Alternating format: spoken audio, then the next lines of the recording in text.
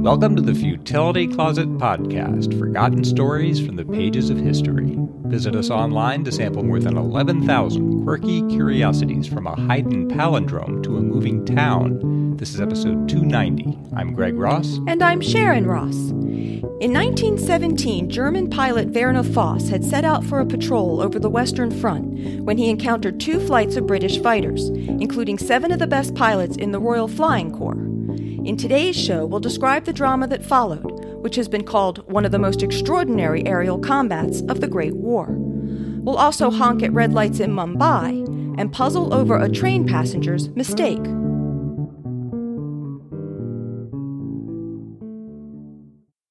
Late in the afternoon of September 23, 1917, Lieutenant Werner Voss of the Imperial German Air Service climbed into his Fokker triplane and took off for a late flight over the Western Front. It already had the makings of a great day. Voss had taken off shortly after dawn, surprised a British bomber, and shot it down, scoring his 48th victory in less than a year. Then he'd returned to the field to greet his brothers, Otto and Max, who had arrived to accompany him home on leave the next day. At age 20, Voss had already had an impressive career. As a boy, he'd been drawn to mechanics and patriotic service. He'd qualified early as a motorcyclist and motorcycle mechanic, and when Germany had entered the Great War, he'd enlisted in the cavalry. He was sent to the Eastern Front, where he advanced rapidly, and then transferred to the Air Service, where he revealed himself to be a gifted natural pilot. At length he was assigned to Fighter Squadron 2, where he became friends with Manfred von Richthofen, who would become famous as the Red Baron. Their rivalry was friendly. They often flew combat sorties together and would go hunting at Voss's home in Krefeld. The two of them were given early models of a new Fokker triplane, which combined impressive climbing ability with quick, tight turns, and Voss became a commander in Richthofen's fighter wing. When he wasn't in the air, Voss was often on the airfield, wearing oil-stained clothing and tinkering on engines with his mechanics. Before taking off, he would put on a colorful silk shirt to protect his neck, joking that it would impress the ladies of Paris if he were captured alive. Now his brothers watched him take off for his final patrol of the day. 9 aircraft left the field, but Voss immediately outclimbed the others and set out on his own. He had no way of knowing it, but at about the same time, on the other side of the lines, 11 aircraft of Britain's 56th Squadron were taking off from their own field. Nearly all of them were flown by experienced pilots. It's not clear why Voss wanted to fly that day. One squadron mate wrote he was on edge. He had the nervous instability of a cat. Possibly he hoped to raise his score to 50 before going home on leave. Perhaps he wanted to show off for his brothers, and perhaps he simply loved the new triplane. He was known for being reckless and impetuous, never shunning a fight even against overwhelming odds, and consistently he'd got away with it. The British found the skies busy with both Allied and German planes. James McCudden, who was leading the 6 fighters of B Flight, wrote, "As soon as we crossed over Hunland, I noted abnormal enemy activity, and indeed there seemed to be a great many machines of both sides about. Away to the east one could see clusters of little black specks, all moving swiftly, first in one direction and then another." McCudden turned south and shot down a German reconnaissance plane, then led his flight north and climbed to around 6,000 feet. As they arrived at Poelcapelle, he was about to give the signal to attack a flight of nearby German fighters when, just ahead of him and slightly below, he saw a British biplane descending, pursued by what he called a silvery blue German triplane at very close range. As McCudden watched, another British pilot, H.A. Hammersley, dove to the rescue. The triplane quickly changed direction and attacked, and the two flew at each other almost head-on, firing. At the last minute, Hammersley turned to avoid a collision and found the triplane above him and driving in aggressively from the flank. He wrote, "The Hun was above me and heading straight at me, firing from about 30 degrees off the bow. There was a puff of smoke from my engine, and holes appeared along the engine cowling in front of me and in the wings. Realizing I could do nothing further in the matter, I threw my machine into a spin. The Hun followed me down, diving at me while I was spinning, and I had to do an inverted dive to get away."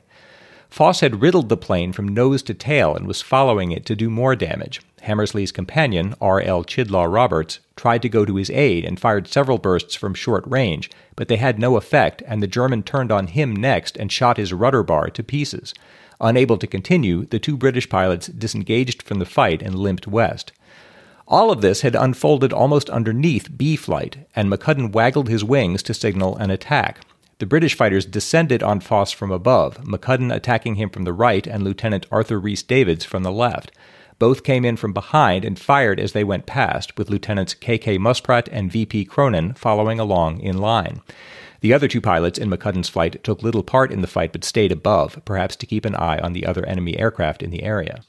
Voss may have been surprised to face so many opponents, but he had never shunned a fight. McCudden wrote, "The German pilot saw us and turned in a most disconcertingly quick manner, not a climbing nor Immelmann turn, but a sort of flat half-spin. By now, the German triplane was in the middle of our formation, and its handling was wonderful to behold. The pilot seemed to be firing at all of us simultaneously, and although I got behind him a second time, I could hardly stay there for a second. His movements were so quick and uncertain that none of us could hold him in sight at all for any decisive time. I now got a good opportunity as he was coming towards me nose on and slightly underneath, and had apparently not seen me. I dropped my nose, got him well in my sight, and pressed both triggers. As soon as I fired, up came his nose at me, and I heard clack, clack, clack, clack as his bullets passed close to me and through my wings. I distinctly noticed the red-yellow flashes from his parallel Spandau guns. The last to dive on Voss was Cronin. He fired well, but pulled out of his dive to find that his fuel pressure was low, and now Voss turned on him ferociously. Desperately he tried to turn to shake him off. The author Barry Diggens writes, "The indefatigable Voss flew like the devil, dazzling his opponents with expert zooms and lightning-fast turns never before seen by any of the experienced British pilots, who, for the most part, were shooting at thin air whilst he was riddling them with murderous fire. To their utter frustration, every time they fired, the German danced away in a series of spectacular side slips and remarkable flat turns." As his fuel pressure dropped, Cronin struggled weakly to gain altitude. He wrote, "I take my hat off to that Hun, as he was a most skillful pilot, but he did give me a rough passage. On seeing my feeble attempt, he whipped round in an extraordinary way, using no bank at all, but just throwing his tail behind him. He was at very close quarters and could hardly miss me. The bullets ripped all around me. I did not stick my machine down in an attempt to run, as I certainly would have done 2 months ago, but dived just enough to give me speed to turn under him and prevent him getting on my tail. The others were above, and I knew sooner or later they would drive him away, and the longer I stayed, the better their opportunity to nail him. I don't know how many times I turned under him. I did not stop to count, but it seemed an eternity. He finally got too close for me, and I resorted in desperation to the old method of shaking a pursuing machine. On the completion of the second revolution of my spin, I flattened out, and to my intense relief, the Hun was no longer following me, nor had he escaped the others of the patrol who were busily engaged scrapping him. I looked back once to see 2 more SE-5s had joined in, and the Hun was making no attempt to escape. What is more, he was holding his own against the very uneven odds. With his plane now unable to fight, Cronin dove out of the contest and headed home. Voss had now effectively forced down 3 British planes, all of them flown by experienced pilots.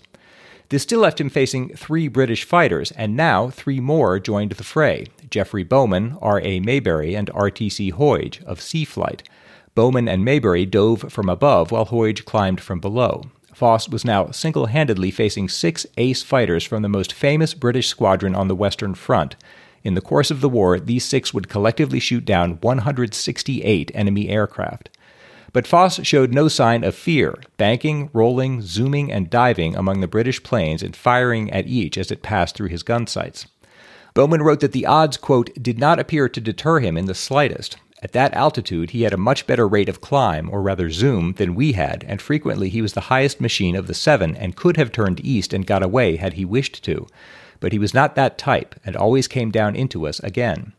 McCudden wrote, "The triplane was still circling around in the midst of 6 SEs, who were all firing at it as opportunity offered, and at one time I noted the triplane in the apex of a cone of tracer bullets from at least 5 machines simultaneously, and each machine had 2 guns.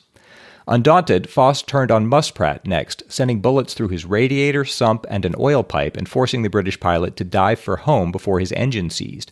Voss had now eliminated 4 opponents, and the remaining pilots of 56 Squadron renewed their resolve.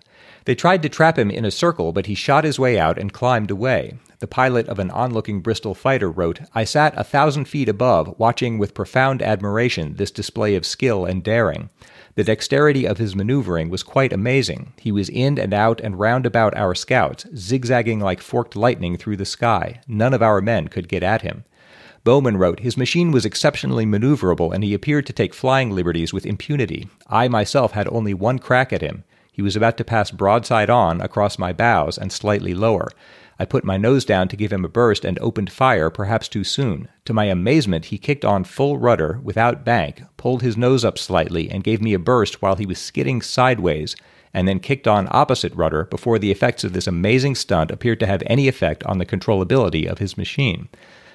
But Hoyge saw his chance and fired a long burst into Voss's starboard flank, and Rhys-Davids, who had flown out of the thick of the fight to change the drum on his Lewis gun, now returned, closed on Voss from behind and above, and fired the full contents of the drum.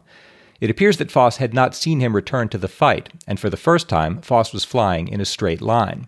Rhys-Davids wrote, "He made no attempt to turn until I was so close to him I was certain we would collide. He passed my right-hand wing by inches and went down. I zoomed. I saw him next with his engine apparently off, gliding west." Most likely Voss had been hit by Rhys-Davids' unexpected attack, but possibly he'd been wounded earlier in the fight, run out of fuel, or sustained some mechanical damage. Whatever the reason, he was no longer flying evasively. Rhys-Davids dove again, got off a single shot with his Vickers gun, reloaded, fired another 20 to 30 rounds into the triplane, and zoomed past it and away. Voss's valiant stand was at an end. McCudden wrote, "I saw him go into a fairly steep dive, and so I continued to watch, and then saw the triplane hit the ground and disappear into 1,000 fragments, for it seemed to me that it literally went to powder." The effects of Voss's stunning skill became even clearer when the British flights returned to their airfield. Cronin counted 42 bullet holes in his biplane. It had been close to stalling as he landed. He wrote, "I went to bed as soon as I had a good look at my machine, but could hardly sleep a wink. I just lay in bed perspiring, though it was a cold night." All the other planes bore holes in their fabric and spars. Wings were riddled and bracing wires shot through. 2 of them were total write-offs. It seemed incredible that none of the British pilots had been injured.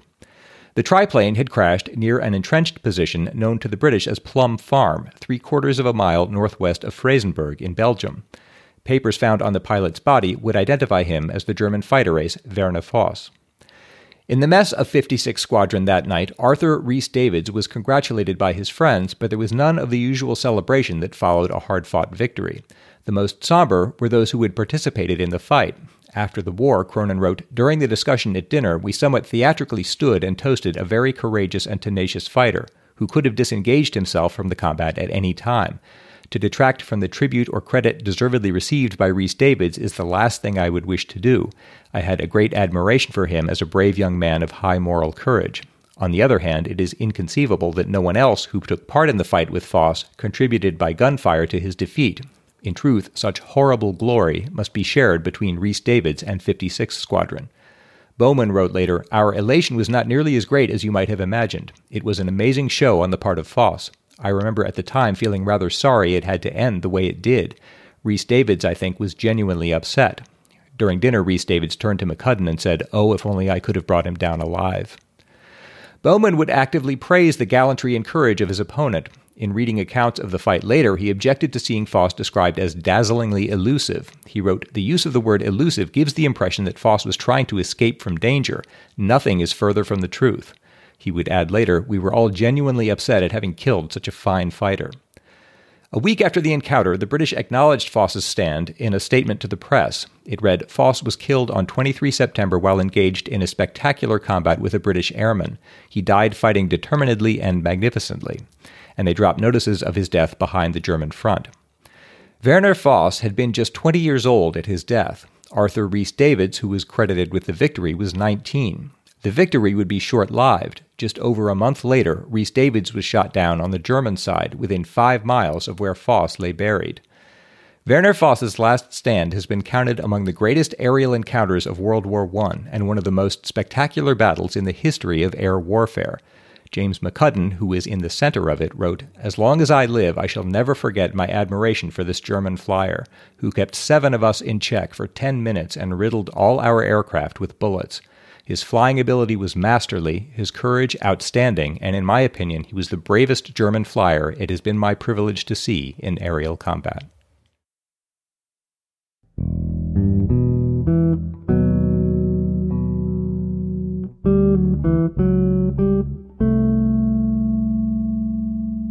Futility Closet is supported entirely by our amazing listeners. We want to thank everyone who helps us to be able to keep making the show. And this week we're sending out a special thank you to Kevin Clark, our newest super patron. If you would like to join Kevin and all our other wonderful patrons who support the show, you can check out our Patreon campaign at patreon.com/futilitycloset. Besides supporting us, if you become a patron, you'll get access to bonus content, such as extra discussions on some of the stories, more lateral thinking puzzles, outtakes, and peeks behind the scenes of the show. Again, that's at patreon.com/futilitycloset, or see the support us section of our website. And thanks again to everyone who helps support Futility Closet. We wouldn't still be here without you.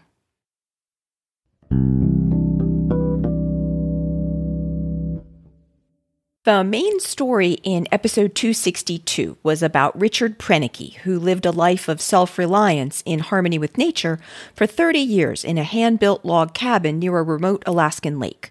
Colton Baker wrote, "Hi, Greg and Sharon. I'm a longtime listener and a Patreon supporter. I absolutely love the show. Thank you so much.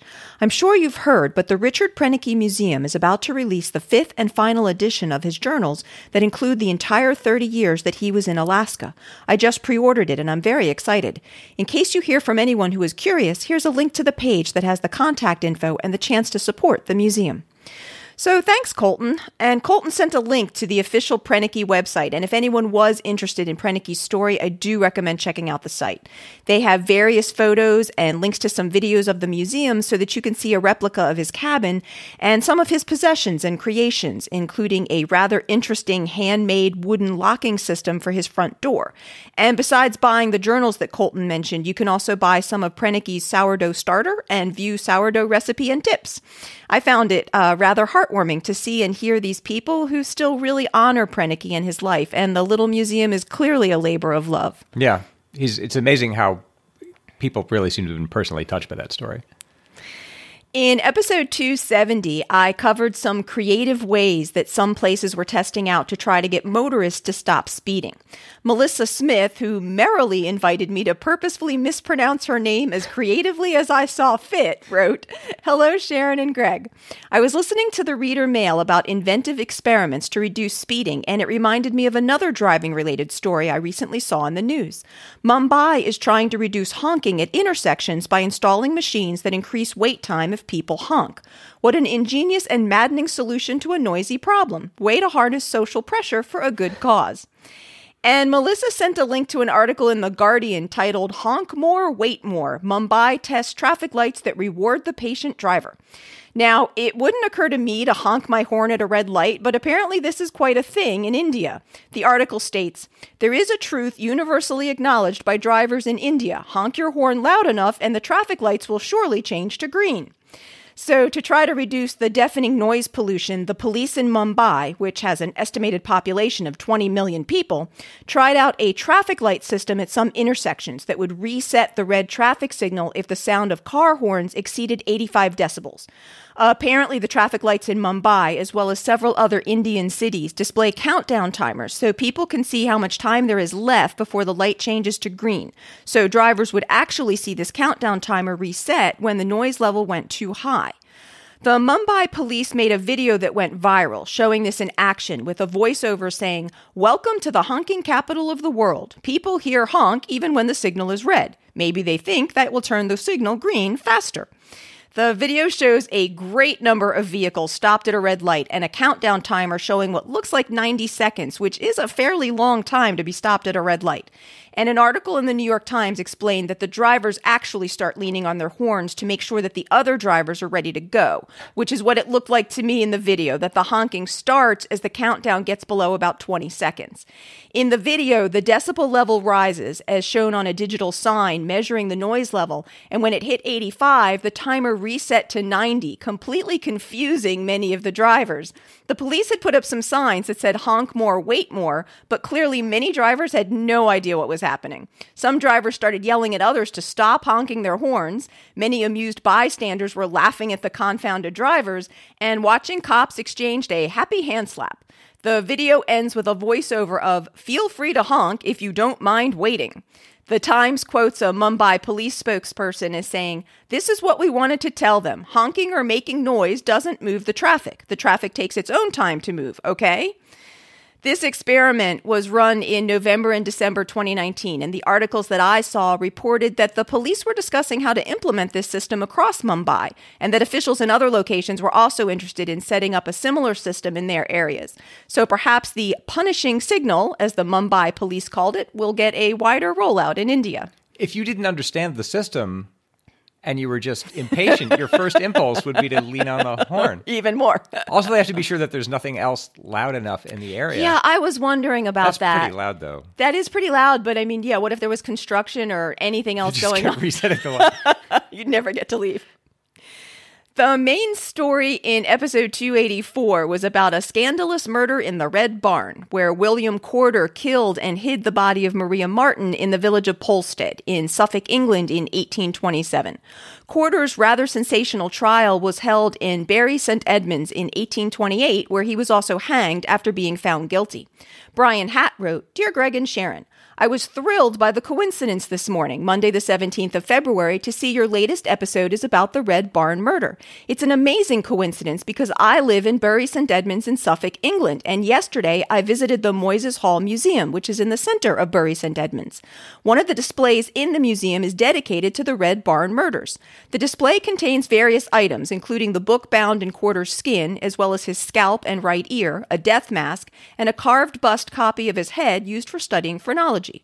Also in the display are William Corder's pistols, one of which was a weapon used in the murder. The pistols are very small, intended as a self-defense item. Maria Martin was shot through the neck, but also had stab wounds, and it was suggested that the shot from the pistol was not enough to kill Maria. There was also a snuff box made from part of the Red Barn itself. The description of this item said that it is the only verified genuine piece of the barn itself that is known about. The barn was stripped and demolished in order to create souvenirs. You mentioned during the episode that the skeleton was claimed by a descendant. Before it was claimed, it had been used by anatomy students at a hospital, and there was a bit of description that mentioned that students like to dance with William's skeleton. Descendants have tried to claim the parts of William that are on display, although it seems that some people have a greater claim to the title of descendant than others. More details in a local news story here. Thanks for your excellent show. And the article that Brian sent a link to was about how Linda Turner had hoped to persuade a special committee set up by the St. Edmundsbury Borough Council to release the remains of Corder that are currently housed in the Moyses Hall Museum. Turner's claims to the remains are that her step-grandmother was a descendant of Corder's grandfather, and she insisted that she and Allison Johnston, who is the great-great-great-granddaughter of Corder's sister, Mary Borum, had a right to have his remains buried in Polstead, which she said was also the wishes of the people of Polstead. However, Rory Corder, who is the nearest known surviving male descendant from the second marriage of Corder's grandfather's eldest son, had asked the committee to keep the remains at the museum. He stated that Turner was not an actual blood relative of Corder's and thus shouldn't have any claims on the remains. The committee unanimously voted to deny Turner's request. After the meeting, the committee chairman said, "We took it extremely seriously. We had a week to consider all the papers. I am confident the decision we made was made on the basis of all the evidence that was available." And he said that the main reasons for denying Turner's request were that she wasn't a direct descendant, that closer relatives could one day come forward and want something different for the remains, and that the council had what the article called a presumption against getting rid of public assets. And I'm just glad that I didn't have to try to work out who was a nearer relative than whom and thus who gets to have their wishes carried out in this way. I always have a lot of trouble making sense of these kind of lineage things. But it did seem a bit odd to call some of Corder's remains public assets.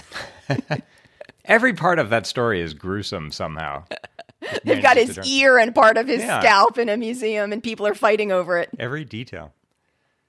Thanks so much to everyone who writes to us. We are always glad to get your feedback, comments, and follow-ups. So if you have any of those that you'd like to send to us, please send them to podcast@futilitycloset.com.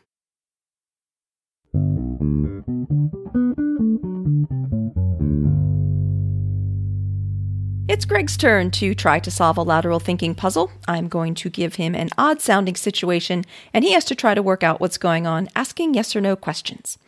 This puzzle comes from Marie Nearing with some minor rewording by me. A tourist is at a train station. He boards the correct train, only to then realize that he hasn't boarded it correctly. What happened? Okay, correct train meaning the train that's going to the destination he hopes to reach. Yes. But he hasn't boarded it correctly. Correct. So he's in some... All right, does this have to do with the customs of the locale that he's in, whatever that is? Along those lines. There's a way that people customarily enter trains? Not exactly. Is this what I would think of as a regular train? Yes. Okay. Do I need to know... Would it help me to know where this is? No, I'll tell you it's in Japan. Customarily. Okay. Is there anything more I need to know about him? Is he just a sort of an ordinary person? Sure. And do I need to know more about where he's going or No. occupation, anything like that? No. He's just a person getting on a train. Yes. Okay. So the first thing I think is that this is some social custom peculiar to Japan that he didn't know about. Is this true? Yes. So he would get on in the way, let's say, can I assume he's American, or can we say he's American? I believe he's American. Or he's me, let's say. Okay. I would just get on the train the way I would do it in America. If I Yeah. did that in Japan, are we saying that's not the way it's normally done in Japan? I wouldn't say that. But it's not correct? I mean, that sort of sounds Yes. like what you're saying. Oh, you would say it's not correct. He has done something incorrect. Illegal? I'm not 100% sure, but possibly. I think it's maybe not exactly illegal, but close, along those lines. Does he end up on the train? Yes. Correct or not? Yes. All right. Well, does he go through a door in the train? I mean, Yes. So he goes from outside the train and arrives inside the train. Yes. And thereafter travels on the train. Yes. Incorrect. Boy, how do you even... Does he walk from one point to the other? Yes. Are there other people involved? I mean, is it that he should have waited for other people to get on first, something like that? No. So if he were alone, he'd still have done this incorrectly. Still have been seen to have done it incorrectly. Yes. Trying to answer the best I can. Okay. Well, if he walked from the platform onto the train and that's deemed to be incorrect, then that means... No. That part of it isn't deemed to be incorrect. I guess, if I understand what you mean. Well, we said it's not the timing. It's not the timing. And I'm understanding that it has something to do with him getting from the platform onto the train? Not exactly, no. Not the timing. His route somehow? No. I don't know how else to ask that. No. And other people aren't involved. Not directly, no. And this is something that you said, let's pretend it's you, and I could say, yes, we could, but we couldn't pretend it's me. Because I'm a man? Yes. But we said, so it's not that women should get on first, something like that, because you That's said correct. there might even not be other people involved. Right. He could have gotten on the train entirely by himself, and there was nobody else at the station trying to get on. Are trains in Japan segregated by gender? Some of the cars are, yes. Marie's answer is he is a tourist in Japan and has boarded the correct train, but he has mistakenly boarded one of the women-only train cars. These cars were introduced as a way to prevent sexual harassment or groping of female passengers, mainly during rush hour. And Marie explained that this almost happened to her husband during their trip to Japan to visit her grandmother when the three of them almost got on a woman-only train car by mistake. Marie says, you might ask, what's the big deal? He could have switched to a different car once he realized his mistake, but the train car doors are locked at both ends, so you were essentially stuck until the next station. Oh, wow. And Marie sent an article that explains that Japan really has had ongoing problems with female passengers being inappropriately touched during rush hour when there are often long commutes and people are crammed together. And there are some men who object to these women-only train cars as discriminating against them, but so far there just hasn't been another effective solution to the problem. That's interesting. So thanks to Marie for that puzzle, which was a bit eye-opening for me. And if anyone else has a puzzle for us to try, please send it to podcast@futilitycloset.com. Futility Closet really relies on the support of our listeners. If you'd like to help support our celebration of the quirky and the curious, please check out our Patreon page at patreon.com/futilitycloset or see the support us section of the website at futilitycloset.com. While you're at the site, you can also browse through Greg's collection of over 11,000 bite-sized distractions. Check out the Futility Closet store, learn about the Futility Closet books, and see the show notes for the podcast, with links and references for the topics we've covered.